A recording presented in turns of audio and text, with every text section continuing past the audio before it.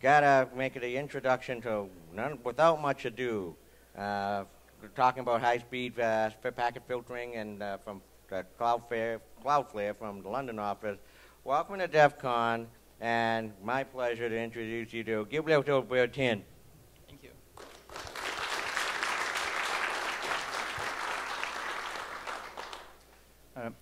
Good morning. Thanks everyone for joining me today.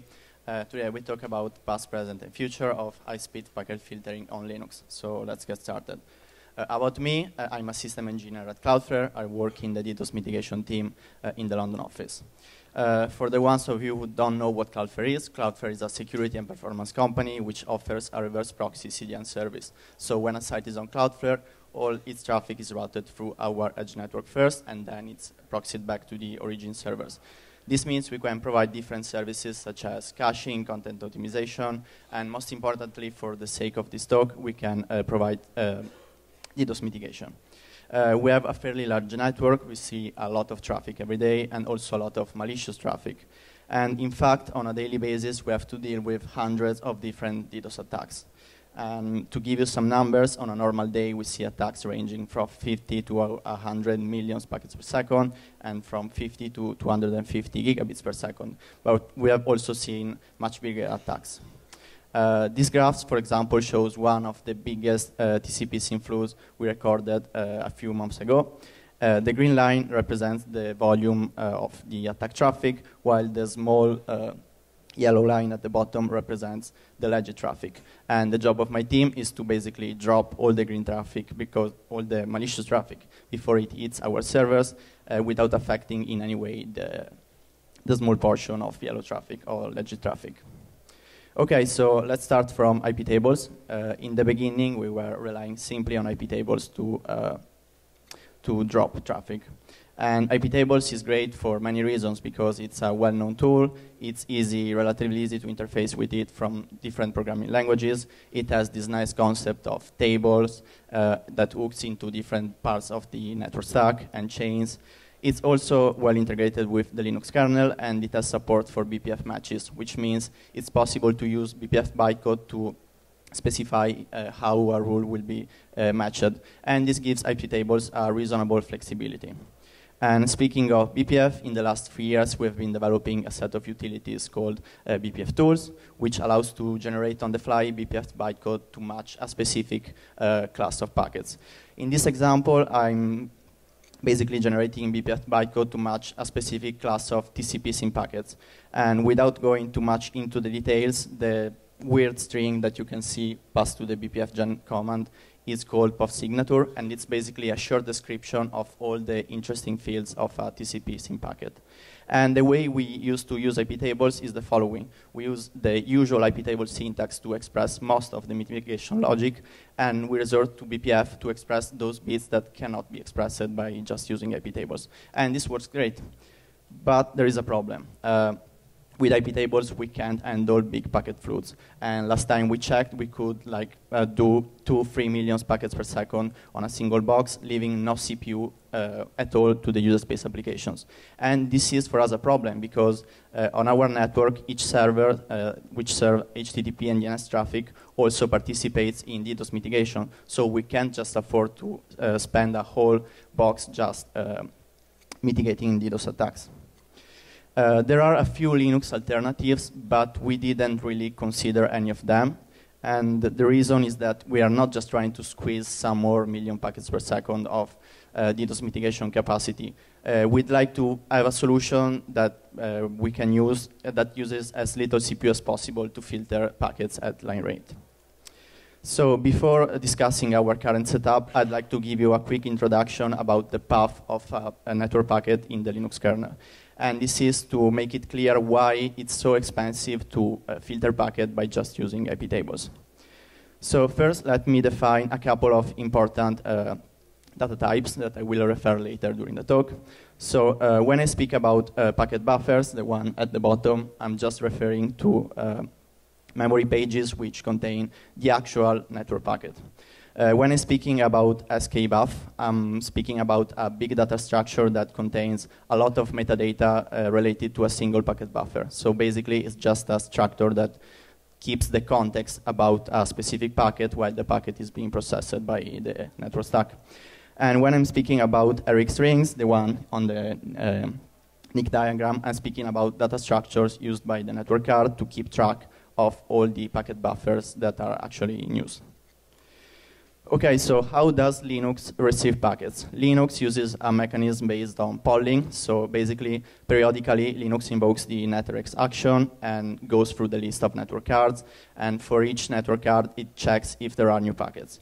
And the important point of this slide is that just the network driver has to do a lot of expensive operation, memory operation, to deal with the packets. It has to DMA and map the packet, allocate an SK buffer, and allocate a new page for a new packet that will replace the old one, and actually process the packet, and in the end, free all these data structures. So there is a lot of memory pressure just from the point of view of the driver. So I want to really quickly go through this call trace of the network stack receiving a packet, just to give you again a quick sense of how many operations the network stack does when it receives a packet, and so why it's so expensive to actually drop them.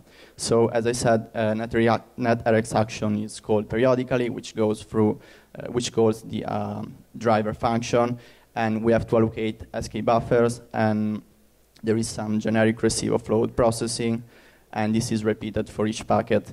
Then the driver has to allocate new pages for the new packet that will arrive, and there is IP header processing, Iptables, row contract, and more contracting, routing decision.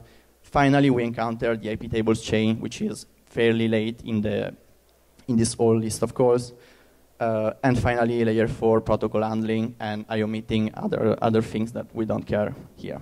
So what's the point of this? The point is that we should not say that Iptables is slow. We should say that Iptables is just executed too late into the network stack. And we have to do all these actions for each packet that we are going to drop. And that's why it's so expensive to drop packets. And so we should move to our current solution, which is based on user space offload. And when I say user space offload, I mean offload into user space the task of dropping the packets. So user space offload is based on a technique called kernel bypass. Kernel bypass means taking some of the network card receive and transmission rings, mapping them in user space, and allowing a user space program to deal with them. So basically, partially the network card is detached from the network stack, from the Linux network stack, and the user space program can take control of that. So it can write packets from there and read packets from there. And one of the reasons this technique is used is to implement user space network stacks, because a user space program can just read and write packets from the NIC directly without having to deal with the kernel.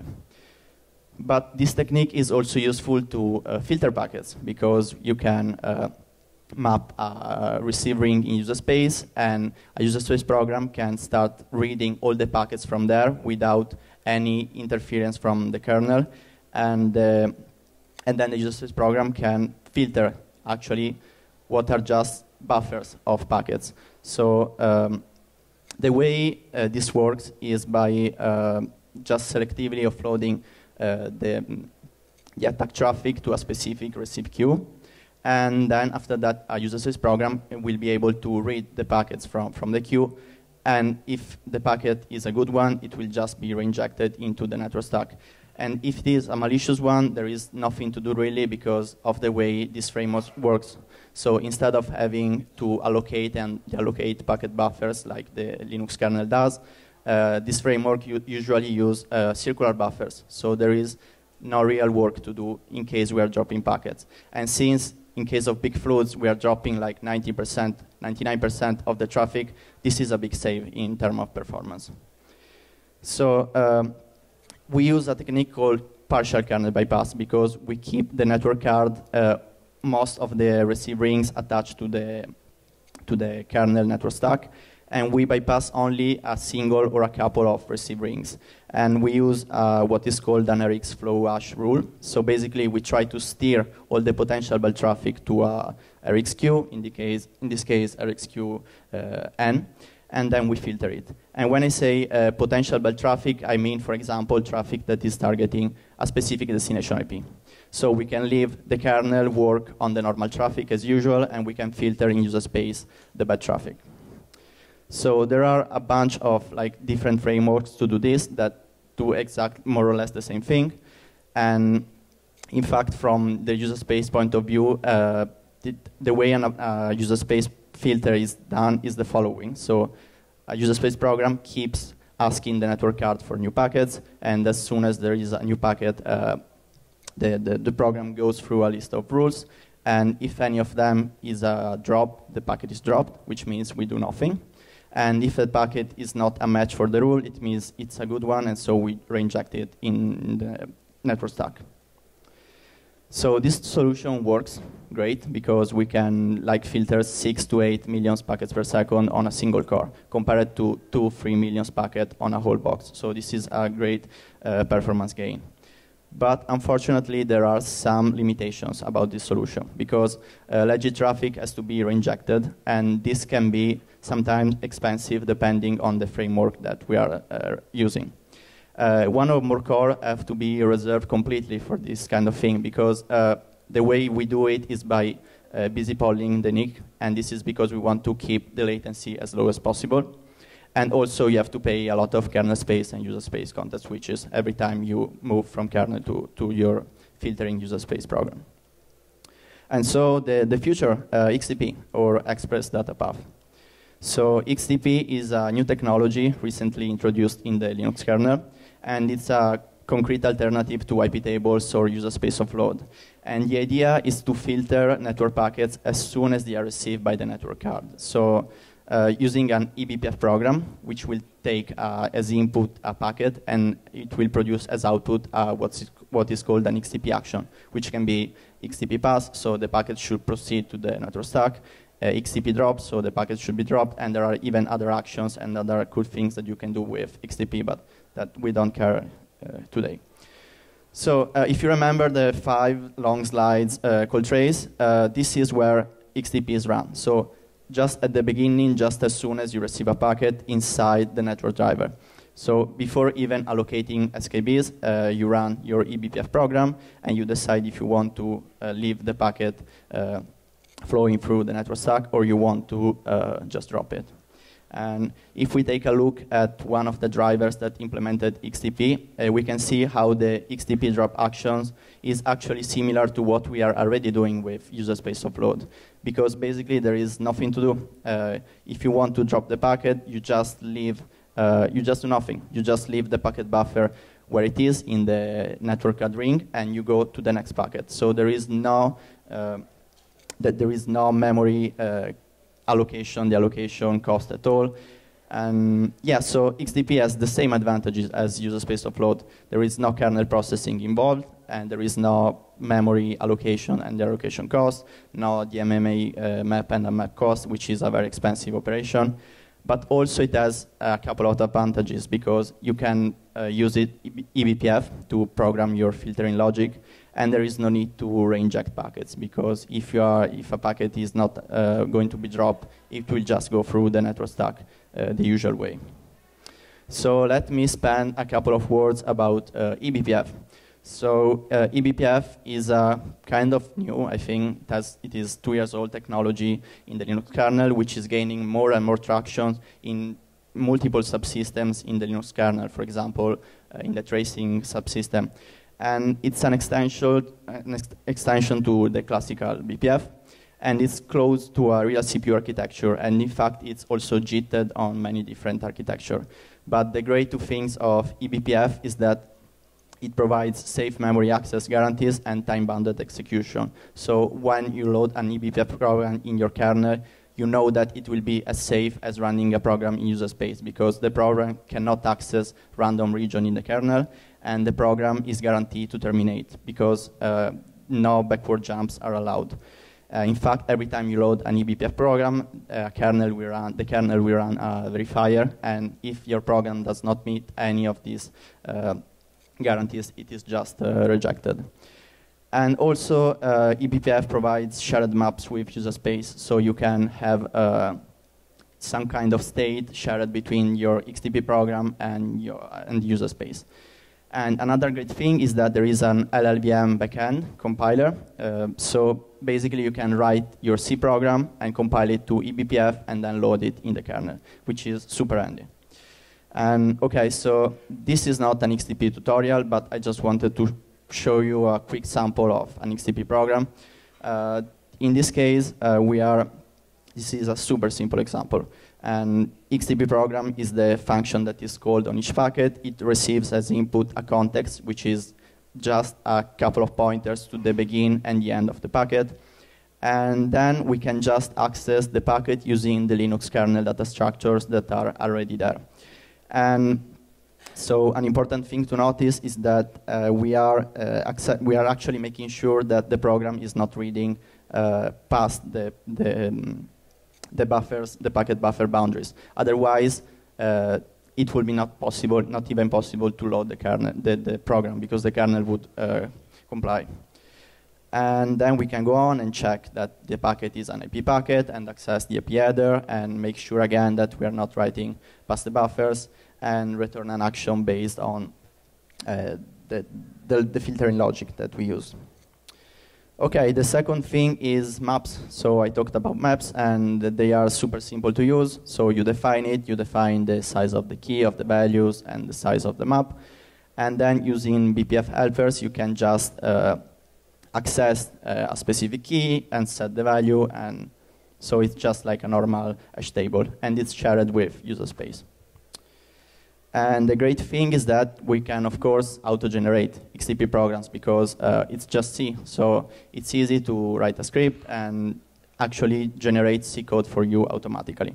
And in this case, I'm generating the same, the program for the same POF signature I showed you before with BPF tools.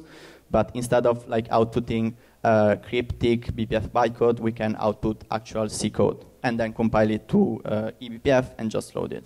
So I will not go through the whole code, but you can just you can access different header, the IP header, and the TCP fields that you are interested in. So if you are curious and you want to try it, the first thing to keep in mind is that XTP is a new technology, as I said, so it requires support in drivers. So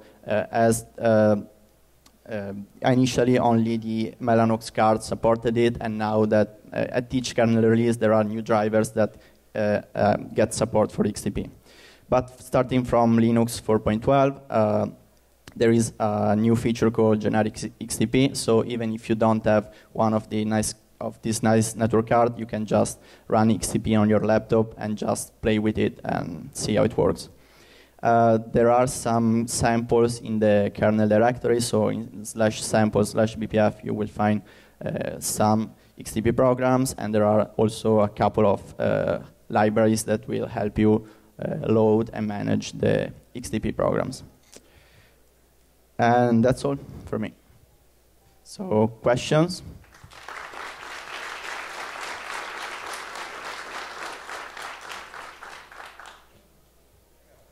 Yes. How many filters can you load with XTP on that space? So you, okay. How many filters can you load with XTP? XTP uses eBPF. eBPF has an hardcode size of 4,096 instructions. So as long as you can stay in that size of the program, you can chain multiple XTP functions, you can do whatever you want. You can even change that limit if you know what you're doing. But the idea is that you should try to keep the eBPF program short because it's running in kernel space. So you don't want to hang the whole kernel while processing packets. Do you make a distinction for V4 packets and V6 packets? Are those two separate programs, or is it the same program? This is up to you, but you can, for example, start processing different header and then check which version of IP you are dealing with and then call another function, because you can, it's just C, so you can chain multiple functions as you would write in C.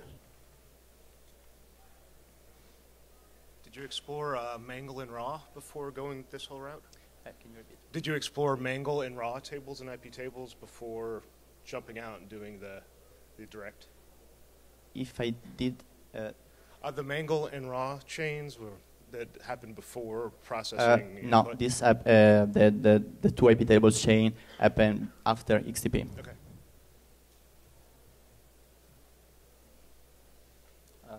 Okay.